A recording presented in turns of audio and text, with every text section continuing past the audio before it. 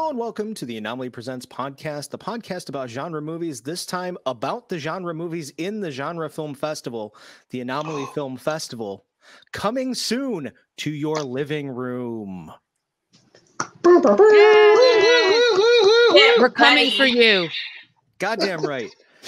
My name is Matt Knotts, and this is my favorite show of the year. It was my favorite show last year. It's my favorite show this year because we've been toiling away like Santa's rejected elves in the wow in the broken down tree all through quarantine, trying to find. Wait, are we messed up Keebler elves? Damn! Didn't even make it to the workshop. You guys stay in the tree. Okay. This explains the amount of cookies. I said this does We explain do why. get cookies, yeah. Yeah, many cookies. Going through quarantine. Yeah, Yeah, I don't mean to get this far off track up front, but yeah, it's Santa are level 1, level 2 are Keebler elves, level 3 are the Anomaly elves. Joining me tonight. My name is Matt Knotts. Tonight we've got, let me see if I can do this because this is fancy new video powers. We've got Kristen Pelk Pacheco. Megan Murphy. Hey. Matt DeTurk. Adam Lubito. Featuring Aaron Murphy. G. Smith and the Saturday Night Live Band. And this is Look at the power you have now. Oh God, I've. What did we do? What did we do? You thought I was drunk with power when I got the soundboard. Oh no! This is visual. Wasted. Yeah, he's wasted. Wah, wah, wah, wah. No one should have given me this. I have way too many buttons in front of me. So, yeah, we're here to tell you about all the cool shit that we found. We scoured the globe to find all the cool shit that we could find so we could pipe it into your living room, Silver Shamrock style, right through your TV and into your eye holes. It's coming. It's November 12th through the 15th. And we're here to tell you about what we found. We're going to open the conversation up with our opening night movie because that's usually a good place to start. It's Paper Tigers. Who wants to talk about Paper Tigers? KP? Yeah, I'll go first. So, I just didn't want to, bust at the seams, I guess, to say. Anywho, so Paper Tigers. I just thought it was fantastic. So, 3 estranged friends coming back together after their master, dies, and maybe life didn't turn out exactly like they thought. They always thought they were going to be friends. They also thought that they would always kick ass. Unfortunately, for some of the movie, that's not the case. I would say a major chunk of the movie, they are not kicking ass. No. Except for their own, by pulling muscles. Yeah, old age, not kind. Yeah. It is very much like Karate Kid 20, 30 years later. Like, what if when you're like, you're a young prodigy and then that didn't happen? Or like, that was it? Like, what if that's your peak? And then the rest of your life, you're trying to there's regrets. And maybe like you didn't keep evolving and growing. Maybe your dreams stayed at adolescent dreams and then become adult dreams. And it's that. It's very much like, it worked. Here's the thing. It's a perfect movie for us because we're all probably about the same. Like, we're all middle-aged. Let's just be honest. Okay, we're all right. Solid middle-aged, right? Hi, man. So fresh-faced. And it's like, okay, certain decisions need to be made, certain realities need to be faced, but not like in a dark way, just in a very much like, you know what? Every character in this has something they got to face and like move on, and then maybe, help the next generation. Yeah, and I think an important part of it too was legacy, right? Yeah. What is the legacy of the people who came before you that they kind of imbued upon you? And do you kind of live up to that, or how do you carry that on? Yeah. You have people who kind of like went away from it, and then you have their adolescent nemesis who oddly enough both stayed with his teacher, but is also still a dick. I think he might be a good teacher. Like it's weird, but I love that. I love that. Like what echoes, like as you grow up, what stays with you, but also maybe like how do you like what changes? Yeah. But there is fight scenes. There is maybe at least one rooftop showdown. I know, Yes. like I don't.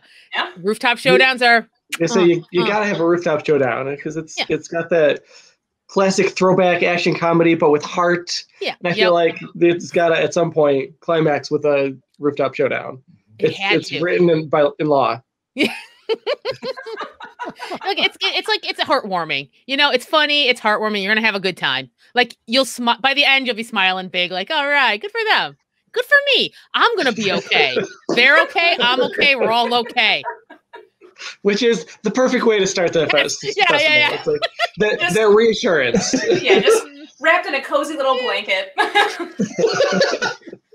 That feeling doesn't last long. No. The rest of the festival happens. We take you on a roller coaster. It's a ride. Okay. Rip the blanket from you, push you. Off the roof. You're on the roof. You're off the roof now. Throw some water in your face, you know, experience 4D. Throw the floor at your face by pushing you off the roof. No, that's not true, because I have another warm and cozy movie that I think we should talk about next. It's The Columnist. Rude, man. I meant what I said when I said we ripped that blanket away from you. Yeah. And I meant what we said, a 4D movie. Just throw water in your face when, you know, splashes it wouldn't be bodily fluid happen though. Yeah. Well, we're not going to throw blood on people. Megan, I have a specific question for you. As someone who sees a lot of comments, did this movie speak truth to you about reading the comments on the internet? I have nothing on this poor woman. Oh my God. She has opinions as a woman online. And this movie sets up and she gets exactly what you expect. Just, you know, anonymous, you know, bullshit threats and calls out. And then, okay, so maybe what some of us have imagined might be the answer, which involves some murder. Very creative, direct. Yeah. You thought you could hide behind a laptop, and yet I found you, and now you got to reckon with that. Yeah. And you know, maybe I mean, I don't think the movie's totally you should do this, but there is part of the movie that's well, this is pretty satisfying, right? This feels pretty good, right? It's not encouraging you, but it's supporting. Oh God, decisions. No! Oh God, I would never say this movie was encouraging revenge murders, but it's also pretty cool though, right? Encouraging revenge murders to just hurdle you over that creative writer's block that you No, exactly. She writes better after she does a little cleanup.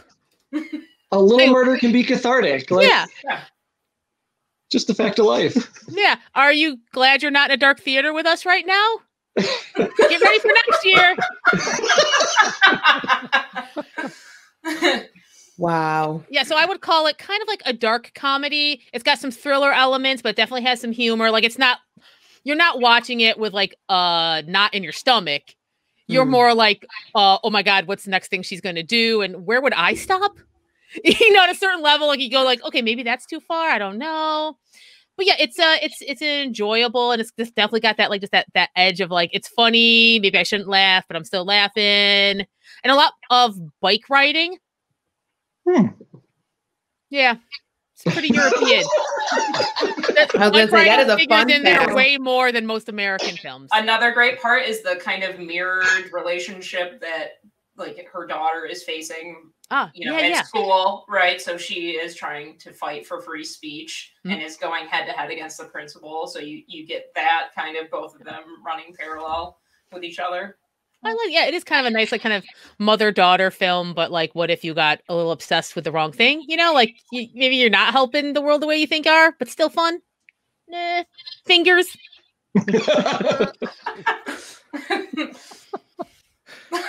Spoiler. Don't worry. Just fingers. You'll know what I mean. You'll know what I mean. And also, crisp white suit. I want to get one. I'll have nowhere to wear it. Gotta get one. Yeah. Katie, I'm here for your columnist cosplay, actually. Oh my God. Great. Yes. Damn. Yeah. A suit and a pair of shears, and you're set. You can full on rock that in the lobby And next year. maybe a box of peas. You want that in the lobby next year? Okay, we can arrange that. Yes. Just standing there. Hey, read your comments. Yes. Snip. Yeah. Here's the idea: we sit you next to the iPad where everybody does the polling for the movies. Oh God. We want to invite. Just be nice. Yeah. Right. We'll just make sure that we get everybody's honest, constructive criticism. Yes. And it will be fine.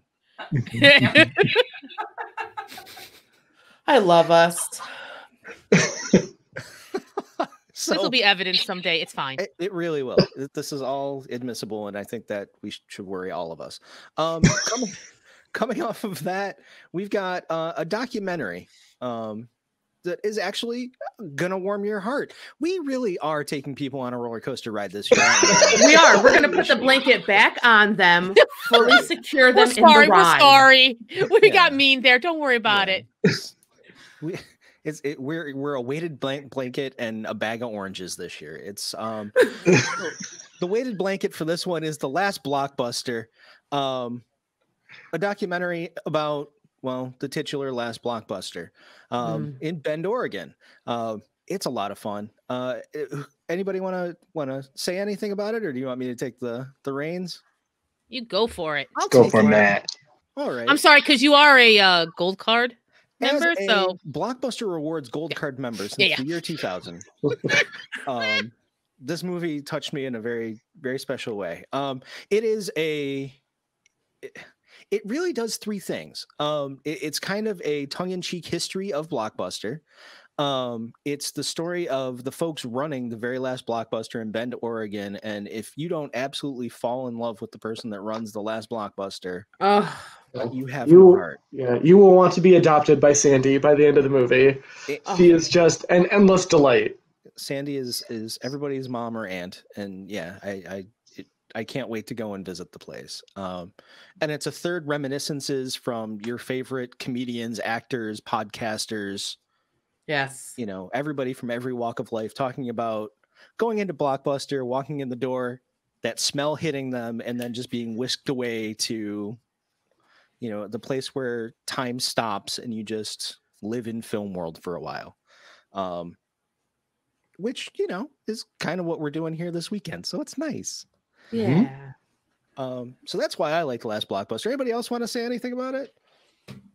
I thought that it was also really remarkable as a doc that it tries to find a balance between talking about Blockbuster itself as a company and then general video store culture and what we are missing as a society by not having video stores anymore, and whether we blame Blockbuster for that, or we blame Netflix for that, or we blame just societal foolishness. Attention spans.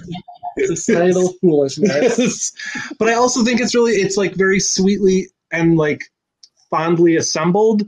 There's a mix of, there's some miniatures, there's some shots of run down Blockbusters, there's shots of the current one. It runs a fun gamut of making you miss the collective sense of movies that you did communally, which we're also missing this year, of course. So, but trying to replicate virtually. So, and it takes you on a ride that you don't think it's going to take you on.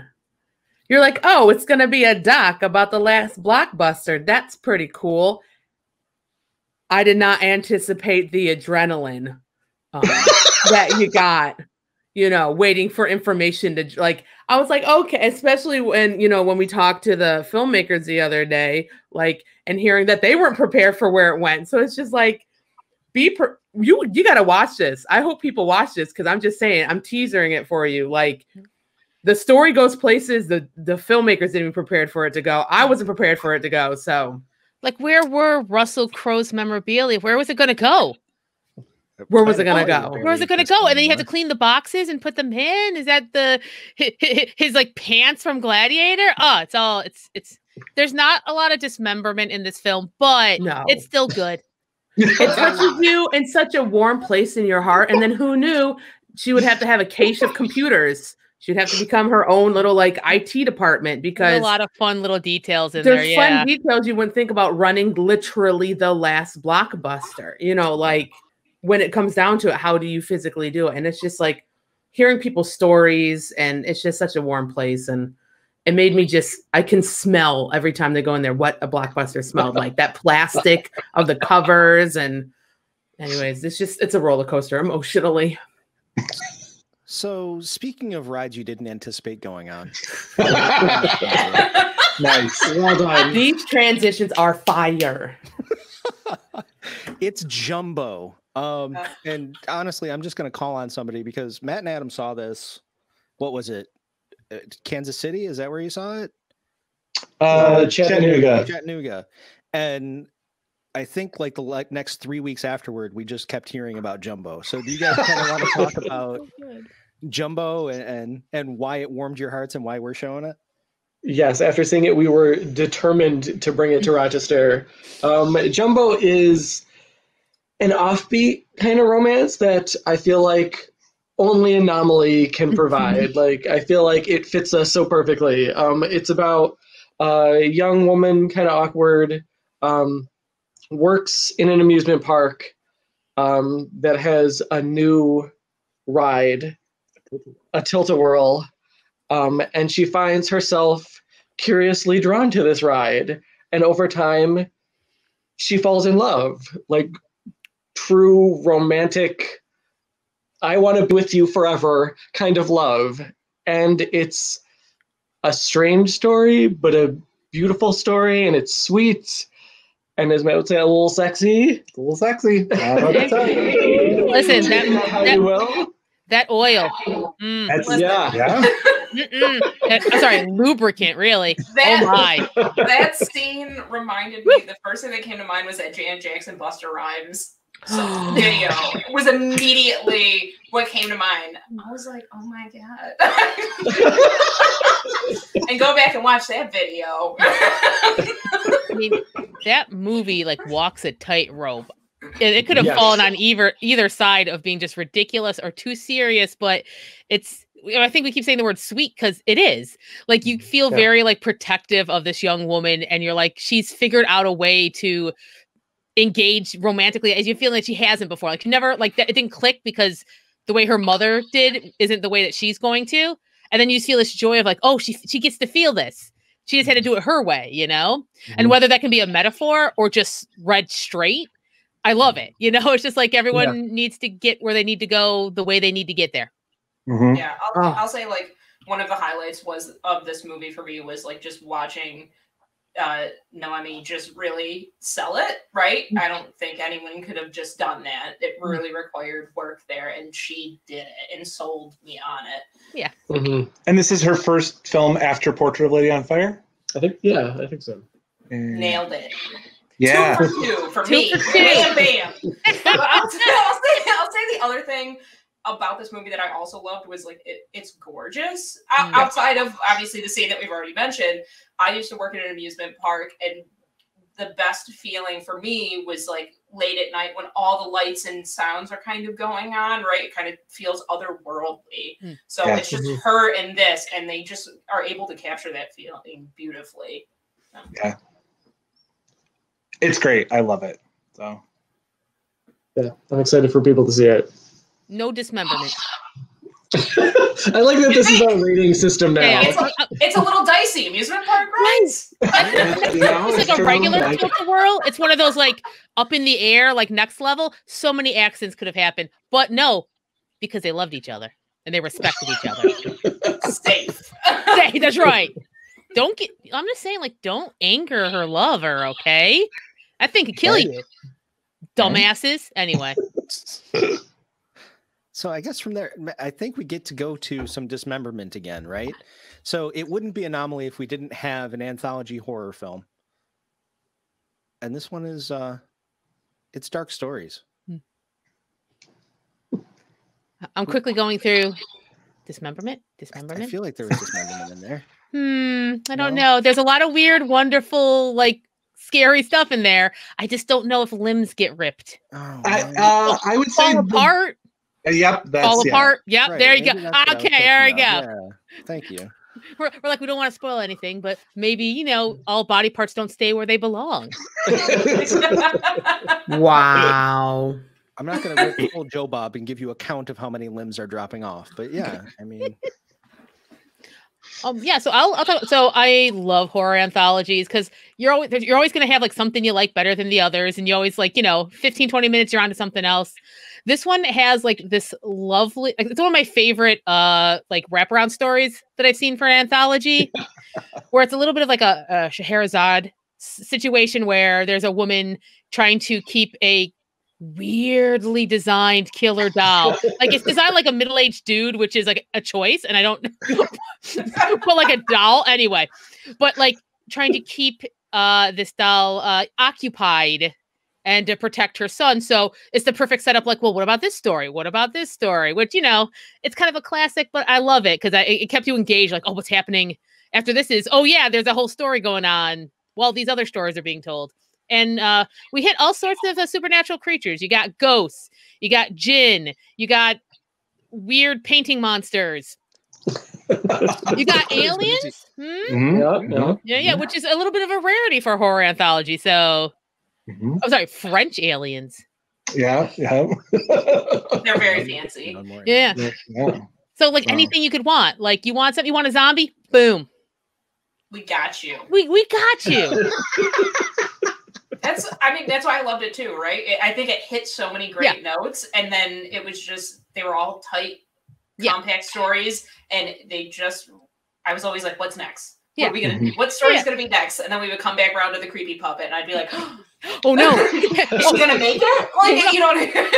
And I like that there was a bit of a tonal difference, like a little more humorous, a little more serious, but just not so wild that it didn't hold together. It was just enough that you're like, oh, that's delicious, but I'm full of that. No worries. Please, no more djinn. No, it's okay. For now, there is ghost. I could not another bite. A full course, very delicious, extravagant meal. Yes. Was that the one with the lady talking to the person about the kid? I mean, yes. Do you mean the scary puppet? No, I would remember that. Yeah, no, you would remember the middle-aged dude puppet. No, where she is an adopted kid. Yeah. Did you watch a movie that was almost the same movie but not quite? Did you block out? She blocked out the doll? Erin, it might have blocked out the doll. Like a blur in your mind, like the aliens came down and worked some magic. Like, I guess. Sorry, I'm just saying this is such a good film that my brain was like, maybe you don't want to remember all of this because it's scary. Your brain is protecting you. It wants you to be able to re-experience it because, like, what's better than seeing a film for the first time? And then I'm getting like, as you're talking, I'm getting flashes, but I'm like, but those don't all link together. I'll be watching this with.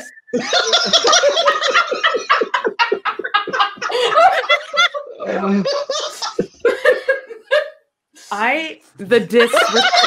know what? You're lucky you're blood. You are lucky. We are blood related today. That was amazing comedic timing. That's the funniest Chiron I've ever seen. And you, brother, not blood related. The Murphys are in trouble. Yes, what? Todd. No. Come on, sis. We got this. It's all right. No, it's fine. It's love. We got it's all love. Dude, yes, dude, but you're we all. We got a segue. We're in trouble. We are in trouble. I'm just thrilling. Correct the train. We have another puppet movie.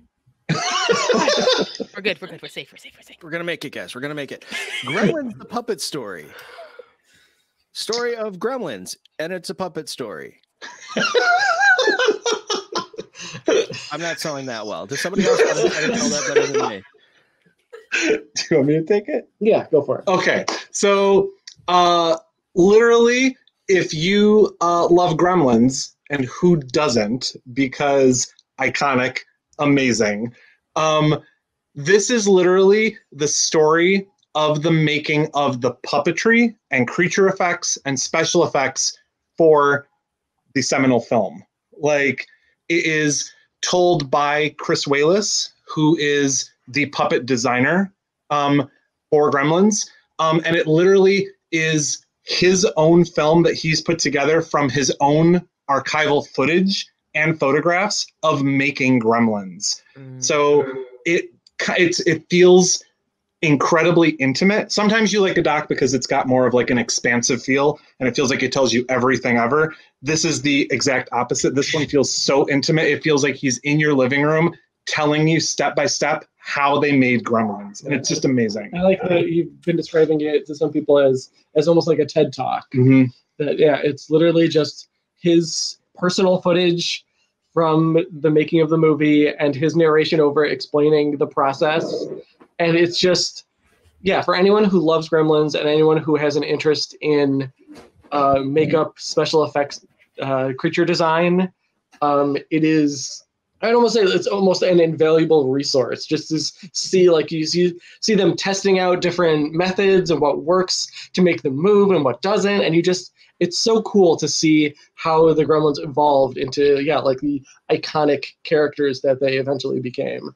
I mean this in the best possible way. It's like way back in the day, sometimes like your family would go on vacation and they'd be like, doesn't everyone want to watch like all the vacation slideshow, and they'd move their way through the slides. And you're like, this is a lot because I wasn't there. This is the opposite version of that. It feels that intimate, but this is literally, no, I need to show me more. No, show me everything. Bring out the next stack of carousels because I just keep going through them because it is so like raw and intimate in the best way. It's just, yeah, as Adam said, if you love Gremlins, this is just, it's catnip. It's great. So, dismemberment. Actually, wow. From what I depending hear, on how you feel, say, yeah, I feel like you can make a case. Good. I was just thinking some tests don't go well with the puppets. They occasionally lose a limb. Yeah. Oh, you said the puppets, not the put it on the list. No, puppeteers are 100% safe. I promise. We have as far as we know. Yeah. We have to wait. That's also fair. Good point. Right. So next year, if somebody makes the Elf documentary, we'll see the dismemberment of the puppeteers. ALF? Yes. Fantastic. Alien life form. Gordon Shumway. I heard that was one of the most dangerous sets ever built. Yeah. Because of the puppet holes. Because the actors would keep falling. One of them really destroyed her knee going through a trap door behind the couch where Elf would pop out. Wow. I remember hearing that. That's the whole thing. So you could say OSHA probably was not very well followed on that set. Whereas apparently the Gremlins would never do that like you. Never do that to you. Gremlins want to make sure that you're okay. That's right. Warm blanket right over you. Yeah. We're back to the warm blanket. Elf doesn't give a shit. No. KP, little known fact, OSHA was established because of the Elf set. Who knew? Yeah, what? It was Elfsha. They're like, we can use this everywhere. Elf-related. How many elf-related incidents have you had this month? And all my cats are missing. Yeah. Well, OSHA actually stands for Achmonic Safety. Ha! What? Nope. Oh no, that's beyond me. That's an Elf deep cut. See, Yeah. the neighbors in that show were the Achmonics. Oh. Yeah. Achmonic Safety. And then Elf would always go, ha! Yeah. So yeah, that was, I unfortunately got that. yeah. Well, that's because we're Disappointment. related. Nah, it's because I'm old and sad. As was that joke, Meg. Wow, I adore us. We're fun. Don't you want to spend the weekend with us? But like not in the same room, just like in our energy. Yeah. And then you can turn it off whenever you're done. I was gonna say, you've got some distance. Yeah. And that's about 2-hour chunks and we're done. Right. I'm funny when I'm in the wall. It's a Bob's Burgers quote. It's the first episode. He was in the wall and Bob was making we got to stop explaining her jokes. I was They Concerned land or they just fall flat on their face, but whoever listens to it, it will hit somebody. Bob's Burgers fans will get the joke. Bob was saying how he's funny in the wall when he was funny in the Yeah. wall. Whatever, I'm done. I just thought your medication was hitting, so it's fine. Didn't even take it today.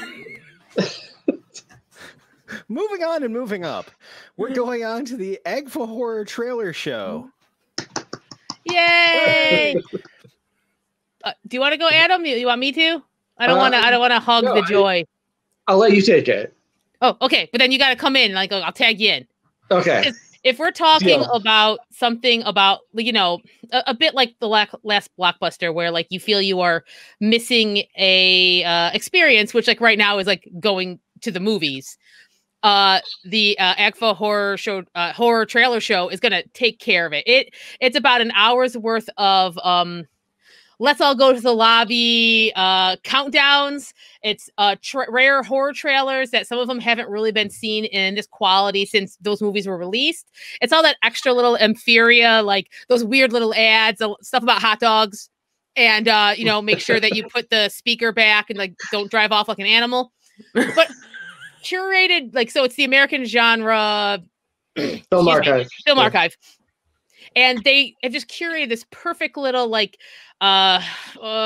meal, I think I'd say, where you're sitting down and it's like having the whole film experience, either in a drive-in or just sitting down in the dark, eating your popcorn, watching the previews, but the previews just keep coming.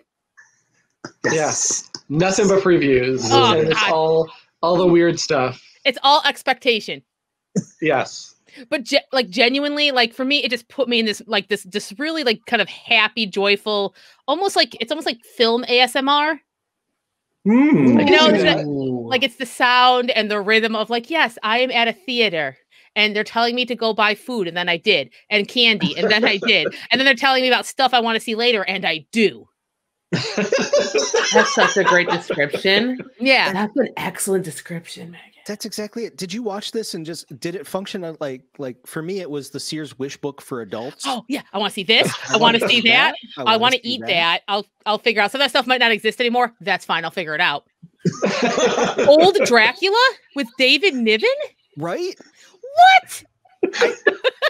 I added that to the podcast list immediately. We have to find it. Oh my God. I was going to say, I feel like there are lots of things that have Anomaly Presents potential down the line. I feel like have a notebook and a pen with you, because you're going to want to take some notes about stuff to look up, because you're going to forget, because then the other thing comes and you're like, oh, that's awesome. And then 3 things more. And then how can you choose? Porque no los dos.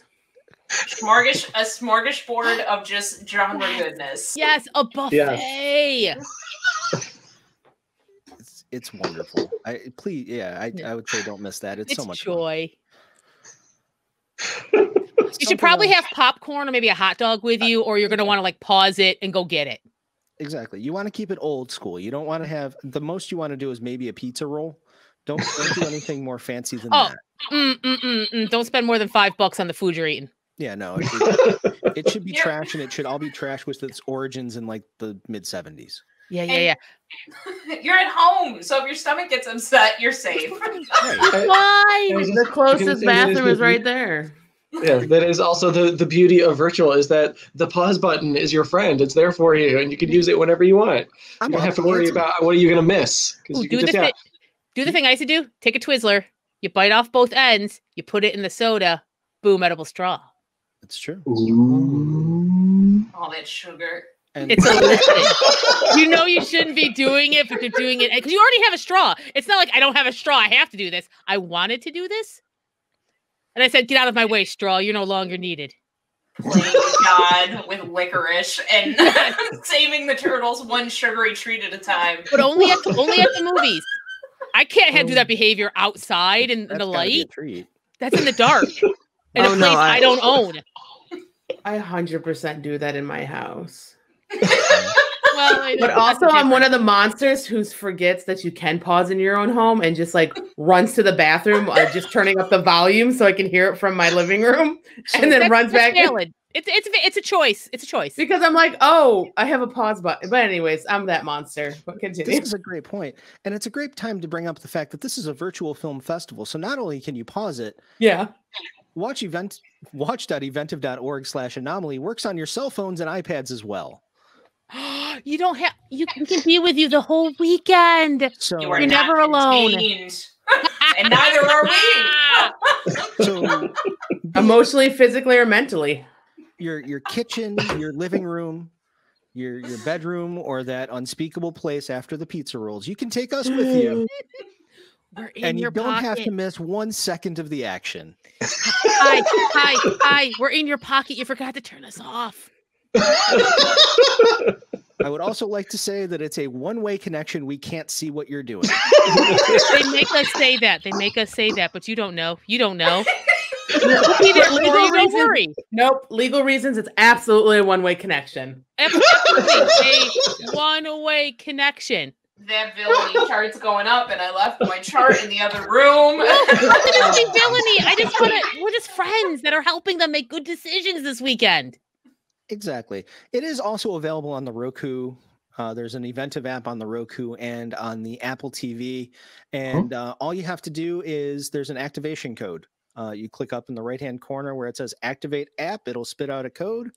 You put it in your app on your TV, and then we're right there in your living room on your big screen with you. Oh, before I forget, plenty of dismemberments in like all sorts of dismemberments.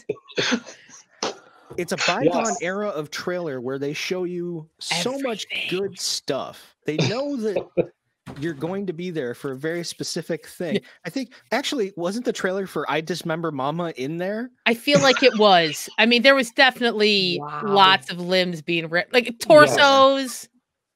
Yeah. All the good stuff. All the good stuff. So, Meg, I'm hearing we both need like a badge of honor, but also maybe a scale about amount of dismemberment in certain films at this festival. Yeah, like I just feel like sometimes you go in and there's not enough, and you feel sad, and that's more like on expectations in the movie. That's fair. You got to go in with like the correct expectations. If you can have just like one of those half moon dials with just like the dismembered arm. Yes. See, I was thinking like a 1, 2, 3, 4, 5, like one arm and a leg, 2 arms and a leg. There we go. Yes. Oh, I was thinking about parts of the arm, like down here, and then the whole arm shows when there's no dismemberment. I love how all of our brains work. It really is magical. Good thing we have graphic designers in our crew. Good thing. Meg's like, where are they? John Travolta and Pulp Fiction meme. God, I'm dyslexic. I can't do this. Well, I'm fucked for segues here. So the Legend of Baron-Toa.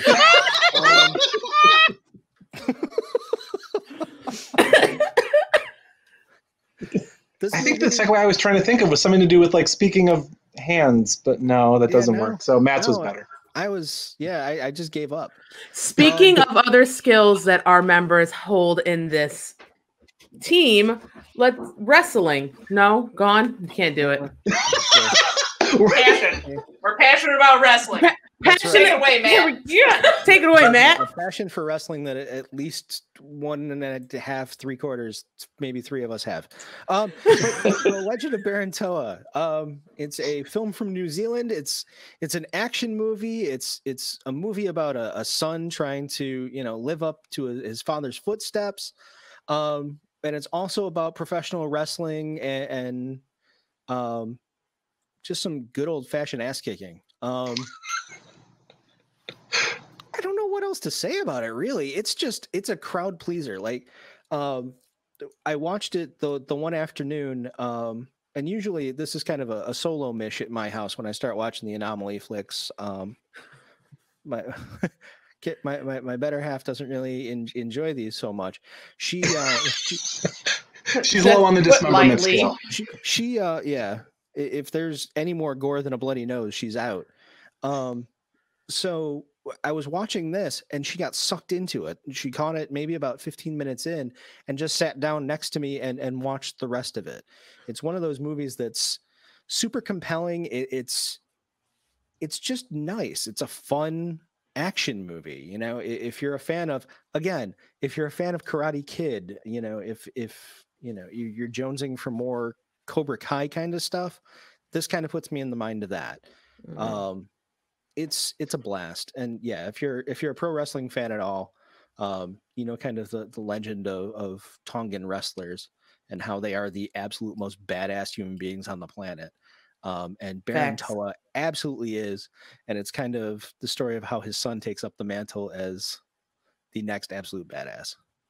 I think that this also had, in my opinion, the best chase sequence that I have seen all year. Yes. Since the whole thing is him defending like his neighborhood of his uncle's house, and there's like this group of like punks and everything in the neighborhood, but he chases one of them through all the like neighborhood yards and through the houses, and the camera follows. And I thought the chase sequence was just utterly fantastic. It was super great. Like the whole time I was ducking because I was like, oh God, I was like, it's just running into stuff. It was great. It really put me in the mind of like an Edgar Wright movie, the way the camera kind of moves with them, and it's super kinetic. It's a blast. Yeah. The movie is a ton of fun. So who wants to take the honors on Sleep? Adam, you want to kick it off, and I'll. I can say, yeah, I can do my best. Sleep is kind of an unsettling psychological horror movie about a young woman who travels to a remote village in Austria, tracing the source of these nightmares her mother had been having that she believed to be real, and ended up leaving her, giving her a nervous breakdown. And so her daughter kind of tries to find answers about where this is coming from, what her mother believed she was seeing. And so she ends up in this kind of village, and specifically this hotel in the village, and ends up delving into sort of the unknown history of the town and the way her family connects to it. And it's got kind of a dreamy feel. I would say it's almost David Lynchy kind of oddness and unsettling, and kind of I described it in the first as like a waking nightmare, and it has that feeling to it. It's just it leaves you unsettled and unsure and terrified about where things possibly could go. And it's great. It's just a solid horror movie that I think people will like. I'll say I like one of the themes of it was the kind of generational trauma, right, we're dealing with here, which you don't necessarily realize because, like you said, we don't know what's happening. Like the mother, it swears up and down that she's experiencing, these dreams that are real, and the daughter doesn't really believe it. And as she starts going there, there's just that uneasy feeling the whole time, and you don't know. I would say it's like one of those movies where like the twist wasn't there, right? It wasn't like, oh, I immediately know what's happening here. It's just kind of lurking underneath, and you're trying to figure out what's happening. Really, is it like a psychological mishap? But I loved it. I loved the way it looked. Everything about it was fantastic. Yeah, it's definitely, I think, it is not a predictable horror movie that you can, like, once it starts, you can predict, like, I know where this is going to go, because you don't. You don't. Yeah. So, watch it. And don't, you know what, maybe have a shot while you're watching this one. Will do. I mean, that's just solid advice for pretty much the entire festival. I know, but, like, specifically, there's, like... I will say, when things really get going, they get going. Oh, so, okay. This is going to hit me hard. Got it. Yeah. It depends what the shot is. Tequila. Yeah, bottoms up. Let's see if I can land this. So you took that shot of tequila. Don't fall and hit your head, because then you'll bleed with me. That's the next film. Okay, so that's like a middle effort. We went from low to high to... That was a journey. That was a journey. All right. So bleed with me. No.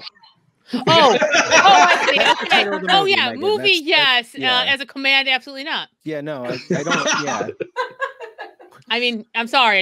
I just, I like my blood. I love in. you, but yeah, we have to set boundaries. Yeah. No It blood belongs in my packs here. body. Right. Blood stays in. That's right.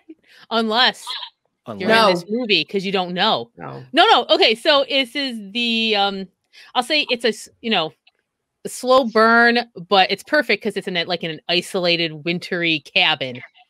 And you have this like young woman who you start to realize might have some problems that she's dealing with, and she has kind of been invited along with like a friend and her friend's boyfriend, who is like less than thrilled that his girlfriend brought like this weirdo with them to, I think, what was supposed to be a romantic cabin vacation, and instead what unfolds is what's real, what's not, what's in this woman's head.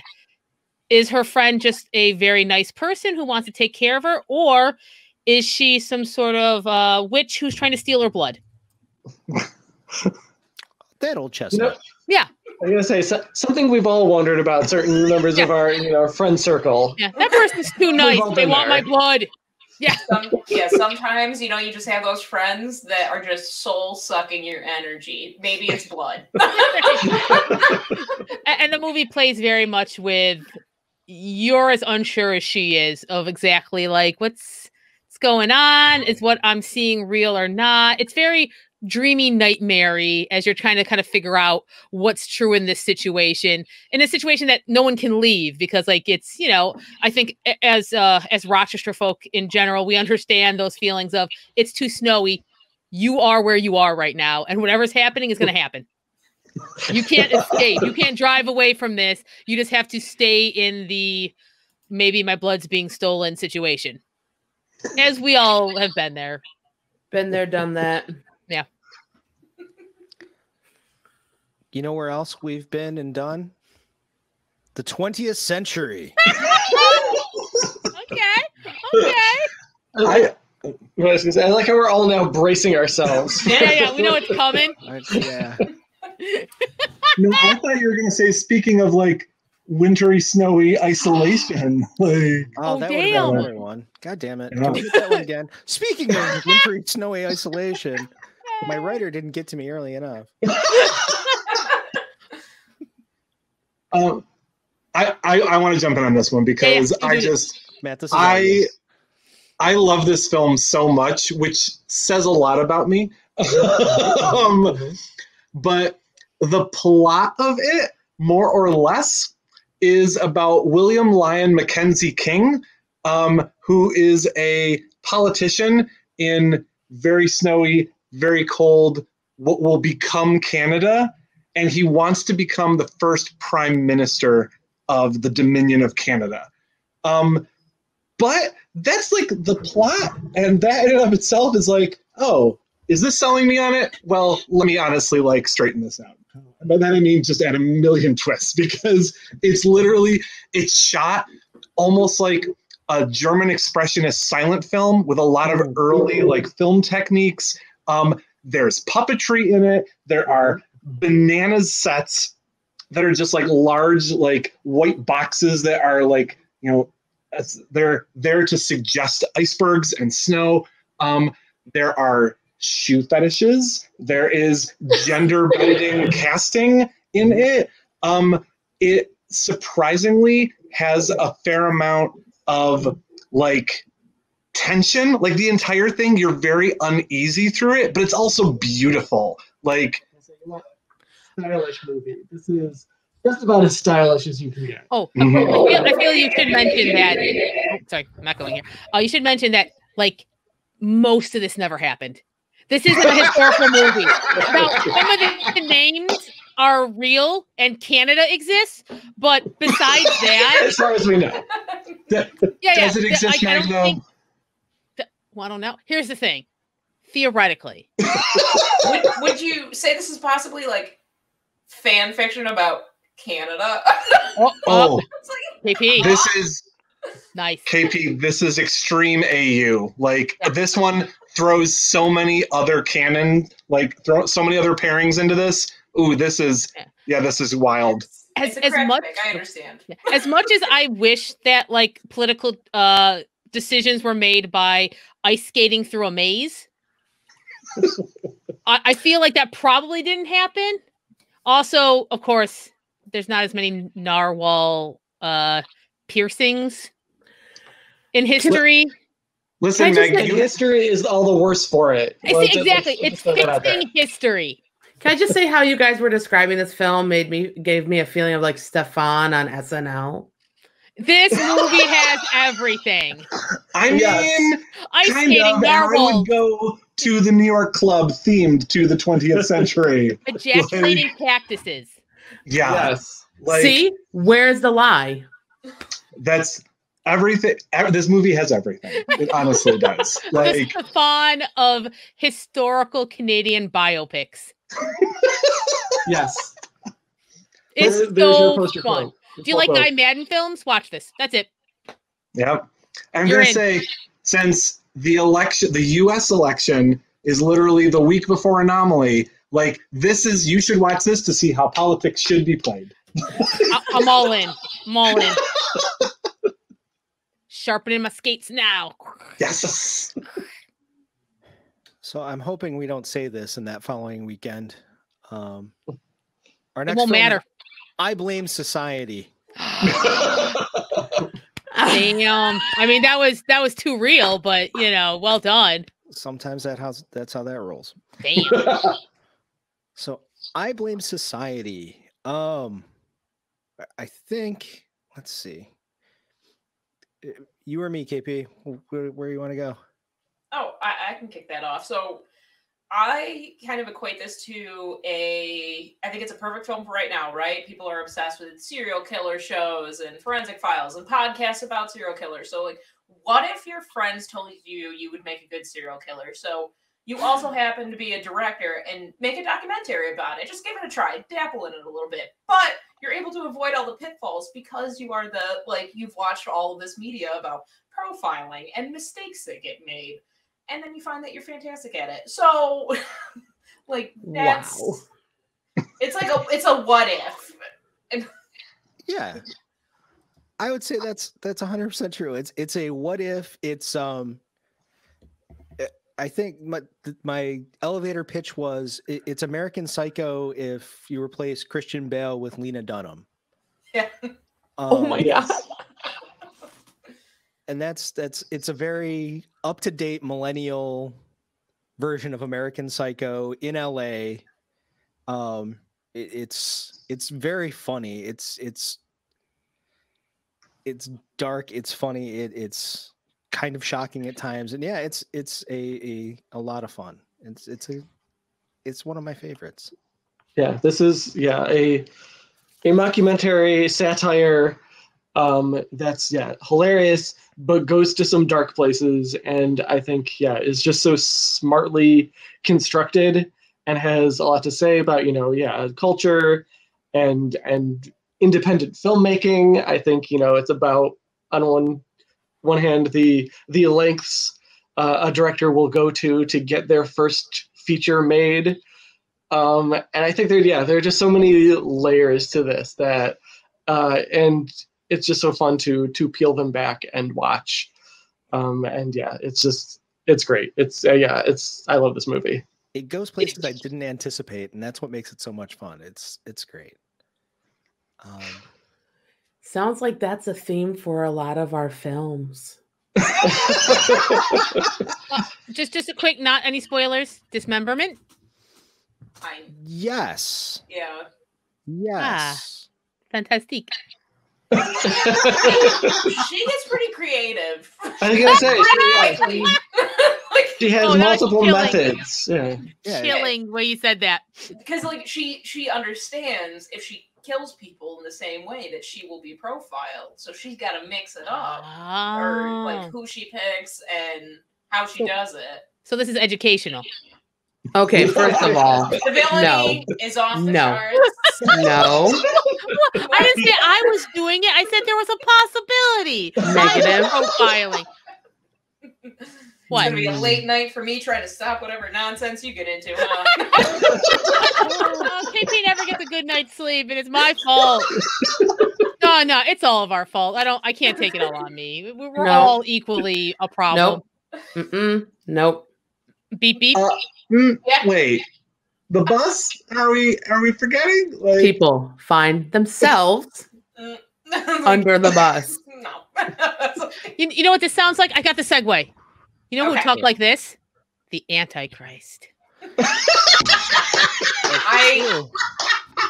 Okay, tell me more. The Day of the Beast. Did I do it? You did. Yay! Oh, your sister, the Antichrist. Jesus. Okay, hear me out. I think you're maybe interpreting this wrong. I am talking Elaborate. about Satan's son who's coming to Earth to destroy things. Like, is that what you thought? Then we're Yes. right. Anyway, Yeah. so listen. Continuing in the time-honored tradition of Anomaly bringing you a heartwarming Christmas film. Exactly. Yes. Have you ever That's wanted what we're to calling it. be in Madrid in Christmas? It must be beautiful. Oh, we don't quite get that. We get parts of it, but we get like the crappy parts because here's the deal. There is a Catholic priest, and he has been really crunching the numbers on Revelations, and he's figured it out. He's figured out when the Antichrist is coming and when, and he realizes his best chance at finding out when this evil child should be born is he has to get like in with like the evil cult and stuff. So he's just going to have to start committing crimes until he's noticed. So he goes to Madrid where this is going to happen, and he teams up with this kind of lovable, cuddly death metal fan and a cult mystic who's basically full of bullshit. And together they try to help this priest, commit enough crimes so they can, summon a death cult that will then take them to where the Antichrist is being born. And some LSD was involved. So, Heck of a shenanigans description. ensue. Gory shenanigans. So a feel-good Christmas movie. Yeah. Yes. I'll give you this. It is. Or Anomaly. Here's the thing. It's funny. It's kind of Mhm. silly. I mean, it's dark, but not in a nihilistic way. In more of a like, oh boy, those crimes escalate. But he's doing it for a good cause. He really, really feels like he has to do this. Like there's The a best of man. intentions. Yeah. Like one of the early ones is I think you could tell a man was in an accident. And he's like lying there, and the police let him in because he'll give him last rites. And instead, he tells the guy he's going to burn in hell and takes his wallet. Because he's starting small. You do. Yeah. So it's that. It definitely has like you'll have a smile on your face. I'd say for most, and then maybe a few, depending. Depending on your level of villainy. Well, No, and like if you enjoy stuff, like if you have good taste. I was like, you're basically describing that like Day of the Beast kind of is I don't know, our festival condensed into one film. Is that it? I feel like if you want one that kind of really sums us up, like, yay, it's Christmas, Satan, drugs, a cult TV series. Anomaly. Yeah, cuddly death metal fans who like just really want to help this priest. Psychedelics. It's like exactly snow, the winter lights that twinkle, a chase through a wintry holiday street. Oh, a cross that legit just falls and kills another priest. Where are the lies? Oh, I do not see How them. unfortunate. None detected. Merry Christmas. Merry Christmas. Merry Chrysler. Merry Anti-Christmas. I'm workshopping it. It's fine. I still got like a week or something. I mean, we're good. Watch the movie. You'll enjoy it. And I'll get back to you. It's the Anomaly way. See this joy that we have? This is what you'll have. Yeah, it's It's joy or psychosis. Either way, you're going to walk away from the Anomaly Film Festival with something that's going to warm your heart forever. Porque no los dos. Something will burn. Okay. A little intense there. Let's bring it in. Okay. Oh, you're right. The holidays. Oh man. Sorry. It's cool. It's fine. So let's talk about. I think I don't even have what. Meg, did you have one? What? Oh, so I had one. Okay. And I spent it. I just spent the All segue. right. I'm sorry. I'm sorry, Matt. I failed you. It was going to be a long road. I was going to do a thing about the Antichrist looking for their significant other in the in the Lifetime Christmas movie, and they were just be looking for their Empress of Darkness. Yeah, I'll take it. I mean, it's also late in the podcast. I went for like an hour on that. So really, it's Empress of Darkness. It was that or tying it into psychedelics, because this thing looks like a 1970s. I mean, I mean this in the fondest way possible. It looks like every cool conversion van I've ever seen in my life in motion. So I'm going to tag Matt and Adam in so they can kind of talk a little bit about Empress of Darkness, because it's one I haven't seen yet, and I am so excited to see it. What I think is most impressive about Empress of Darkness is the entire film is animated by one guy. Like, literally, he did the whole thing. He wrote it. Hand drawn, written, directed, all the sound effects, some of the voices, but entirely 2D animated by one guy. And yeah, it very much at times has a Richard Williams sort of, like, it feels a little bit like, it feels like this is building up towards like a Thief and the Cobbler sort of a situation in terms of the quality of the animation and the way that it's so fluid.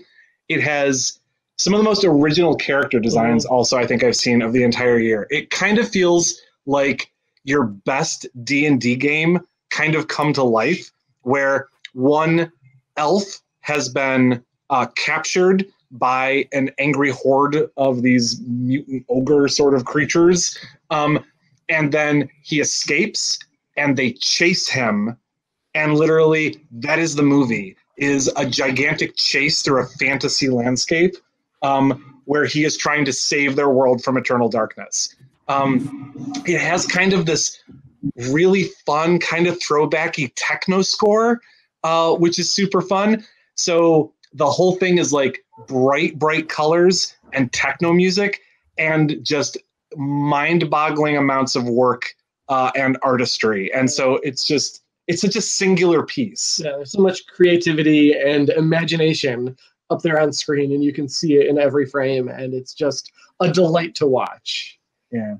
And it's the kind of thing that makes you really excited to see where this filmmaker goes next and what he's going to work on in the future. And you're just like, well, I'm going to follow him for forever from now on. So yeah. I can't wait to see this.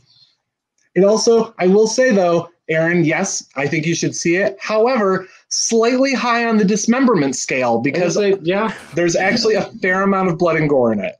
So, but animated and the blood is animated. Yep. So it's like here. Scale. Okay. Yeah. Definitely, it is not for young children. So, like, it is definitely an adult animated film. So. Oh yeah.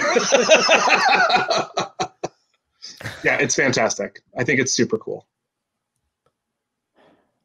So I know what everybody's saying. Anomaly fam, that's a lot of stuff. You've given us so many features.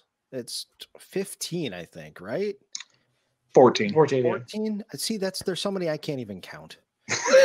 It's an embarrassment of riches. You couldn't possibly have more for us, right? You're wrong. We fucking do. We're Anomaly. Of course we're going to have more. Let's delve into the shorts program. The first one, it's a shorts program called Featured Creatures. Who wants to talk about those creature features and that featured creatures? It features creatures. I can Nailed it. Thank you. I can highlight specifically one really quickly. My favorite short in there is Bella and the Slasher.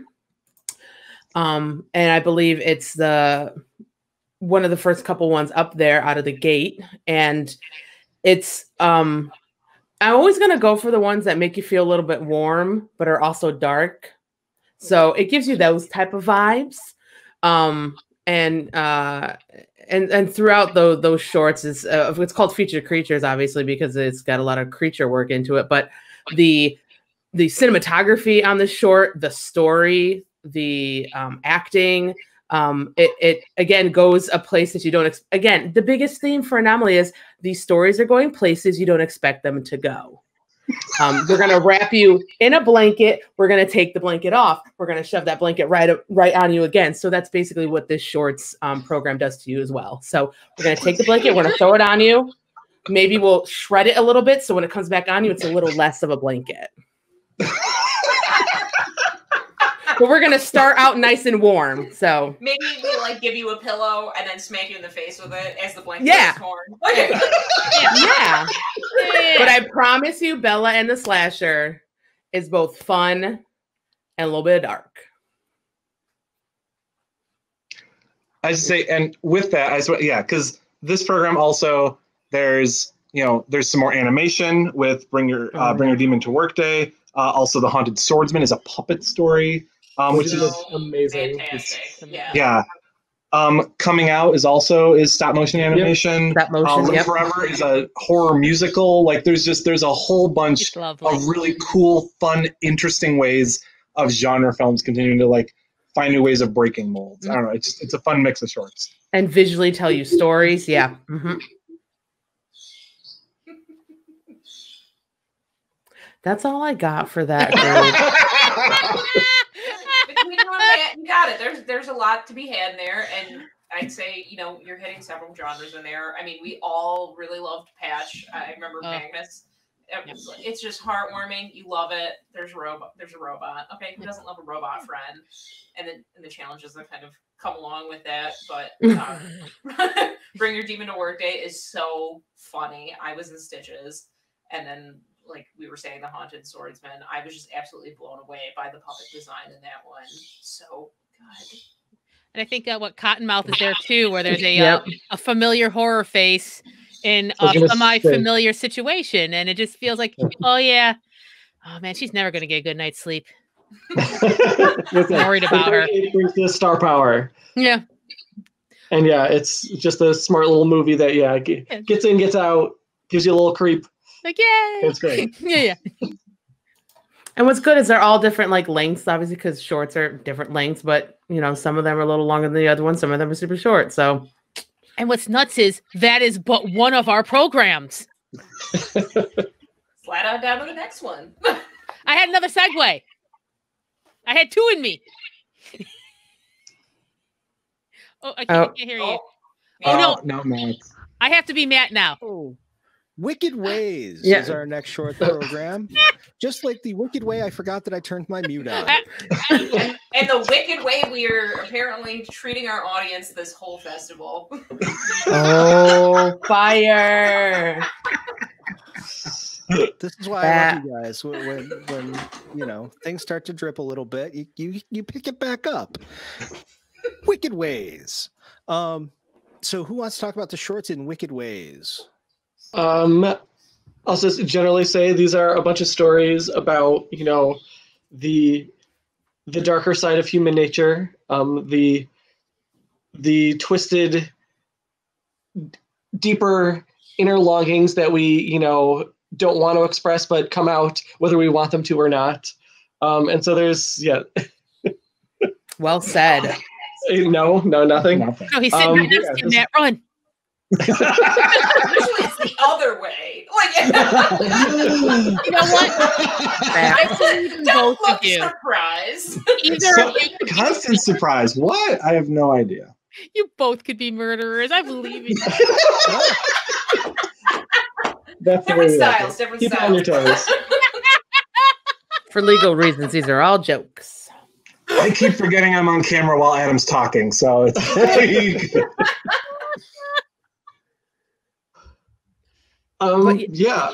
This again is a mix of tones and genres. I love spiritual practice, the world building that it's able to accomplish in a short amount of time. That I'm always a fan when a short film like builds a world within this condensed time frame, and you're like, I want to spend more time there. I say, as one I have not seen, There's a Ghost in the House. I am always a fan of a sheet ghost. They gotta love a good sheet ghost. They do Yeah, great they work. use the sheet ghost very well in that. Like, From one sheet ghost to another, fantastic job. great teamwork. You I were our like, sheet ghost. I liked Thorns, which was like just one just a visually fantastic of like, oh no, oh this couple's going to a creepy motel. It's got creepy motel lighting. Oh no, and it builds up a lovely sense of dread in a short amount of time, and then has like a nice little ending. You're like, ah. One in a short, like tension, and then but with fantastic writing. I really enjoyed Make a Wish, one because cake, and then two because the tension in the storytelling about like a relationship in like 9 minutes, and the definition of ride or die of a relationship. Like, really think about who are your ride or die people in your life, and then watch Make a Wish and reevaluate that concept. So Maybe it's finding somebody who just gets you on a visceral level. I was gonna say that. Right? I wasn't gonna say like your other half because that's nonsense, but like Yeah. who just gets you at your most primal, I guess. That is such a good description. Really, it's a romance story. It's a story about love. Yeah. I'll say it was the first short that I watched, and I was like, "We're gonna have a good year." Like, Yeah. Out the gate, killing it. From there, we'll move on to our third shorts feature, Strange Happenings, which is kind of the tagline for the entire festival, I feel like. Not wrong. Not wrong. Strange Happenings. Who's got... Oh, that's where bad hair lives. Oh, boy.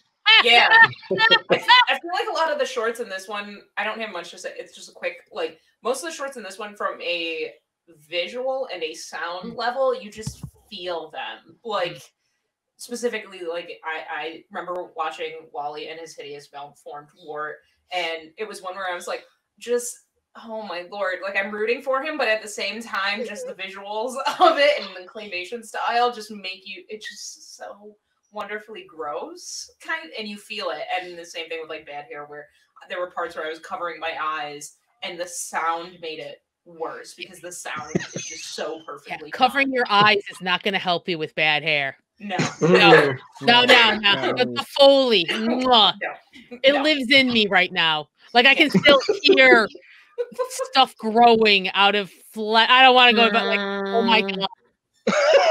Sorry, Aaron. Sorry. This is visceral, as we keep saying. Yes. Yeah. This short, but like in a good way. Like, we're all like, oh god, fantastic. Yeah, this one hits your senses. It's for some people, it's not for some people, but it's for you people out there. So go and watch it. That's right.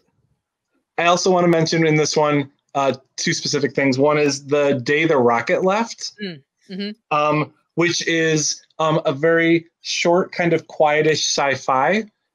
I feel like I'm just talking to KP. KP, let me tell you about this. Like, I love it. Like, it's Tell great. Me more. I'm here. It's just you and me here.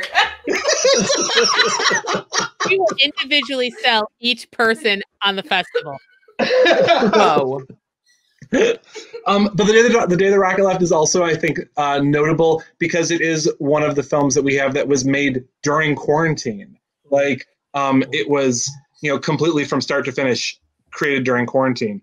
And I also want to mention Optic Nerve, which again, in terms of like a visceral kind of like feeling and sensation, of psychedelic unease, and is also one of those things that's it's visually amazing, but definitely if we're talking about things that would work well with a shot, definitely you're just going to swirl around the room with it. It's great. Like it's super fun and cool. I also want to shout out quickly The Howling Wind, which I think has this awesome, almost Twilight Zone-y radio play retro feel to it. It's black and white. It's gorgeous. But yeah, it's unlike I think anything else in the program. And yeah, in terms of story and visuals is amazing. And also in terms of visuals, Lower World, I think also is just kind of a noir story. Neon noir. Yes. Yeah. Yeah. It's fantastic. It's gorgeous. Love me some neon noir. Hell yeah. Yeah. The good stuff. Matt, can I make a segue? Absolutely. Speaking of more good stuff, is we actually have a bonus fourth shorts program called the Shorts Encore, which is comprised of an amazing set of shorts, but these are also the shorts that are playing before all the features. So just like last year, every feature film in this year's lineup has a short film that's playing before it. And these shorts have been collected, and they are now here in one nice shorts package. So if you're into the shorts, you can get all the shorts. Anomaly's got you. You're not going to miss anything good. Don't worry. We got you. It's We a wrapped them all bonus up. Jonas. And there's some fun ones in there. Yeah. Yes. I'm going to shout out. I think we have our first returning director with Izzy Lee. Yeah. Another bizarre, unique short for everyone that is.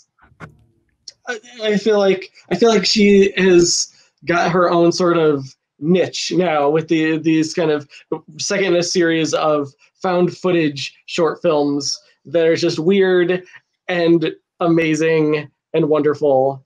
And this one has a song in it. I was going to say an original song, I believe. Because it's Disco Graveyard. Yes, thank you. Yes, I should mention the title. Yes, Disco Graveyard, which will lodge itself in your head.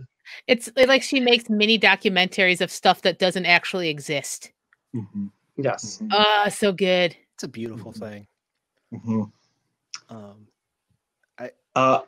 I say also this one, just other quick ones I want to just quickly shout about are about Death Walks on Nitrate. I love because again it's partly shot on old Kodak film, literally. And when we saw it, we were like, look at that! They left the logos, they left all of it in there. Like it's great, it's fun, it's a nice again little like throwback horror short. And Gabby, I also think Gabby's so good. Gabby's adorable.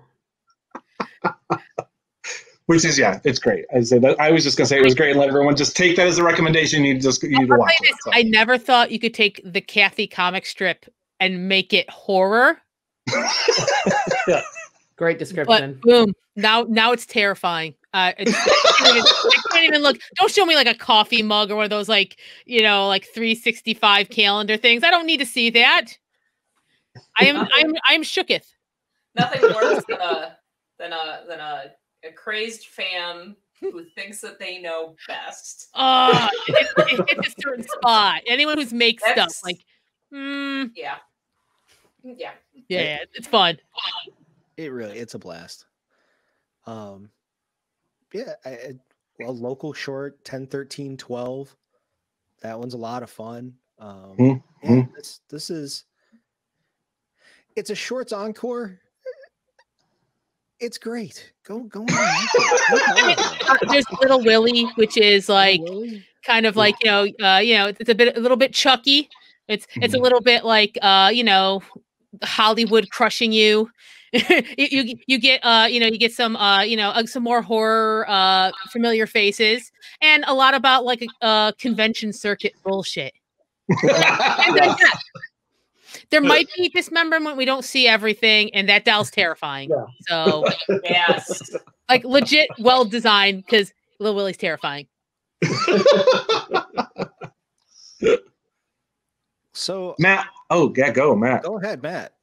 In that case, I just wanted to make sure that we did mention, because in terms of like the geography of a virtual festival and the wildness of this year, is that so all of our feature film programs are available to watch by anyone who's in New York State, which is awesome, because literally we want you all to travel to Rochester, and next year you better all travel to Rochester to join us in person.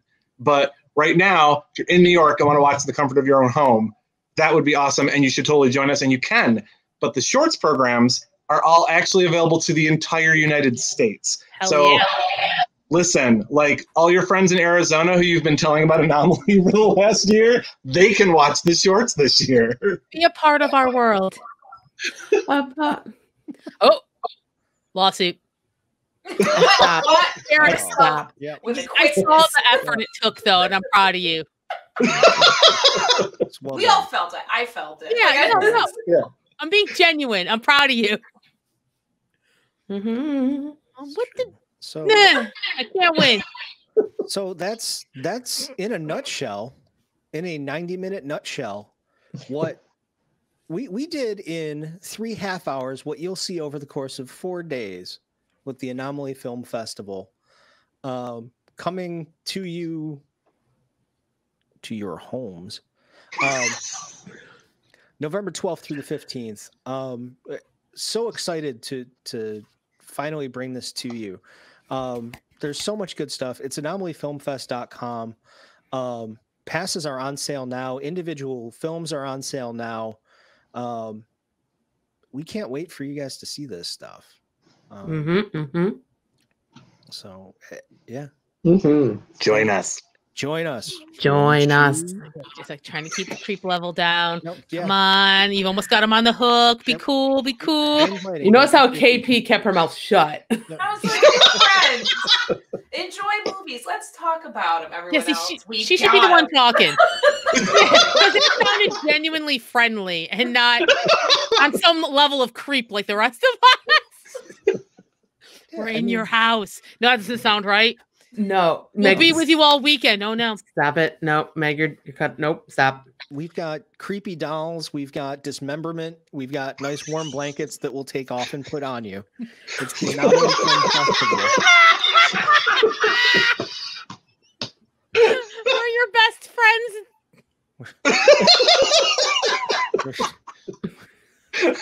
Your best friends and possible nemesis. And we'll see you November 12th through the 15th. Anybody else have anything before we shut this video feed down? Shut this podcast down for now? You know what?